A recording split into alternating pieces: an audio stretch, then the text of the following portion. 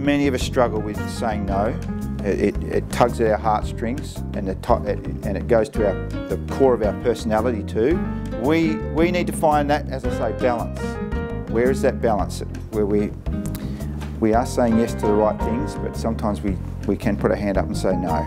We have to say no to someone who's in authority, and that's, for many of us, that's difficult. And that's the big challenge. We're saying no to someone who's in authority. We don't feel like we're empowered to say no, and so we end up saying yes, even if we resent the fact that we've said yes.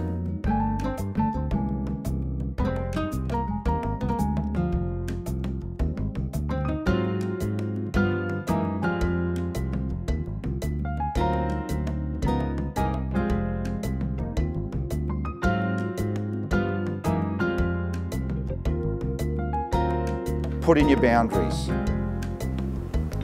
You have to know your boundaries. Make sure if it aligns with your goals. If it doesn't align with your goals or your vision at the time, then maybe that's a little cue that you should be not allowing yourself to get involved.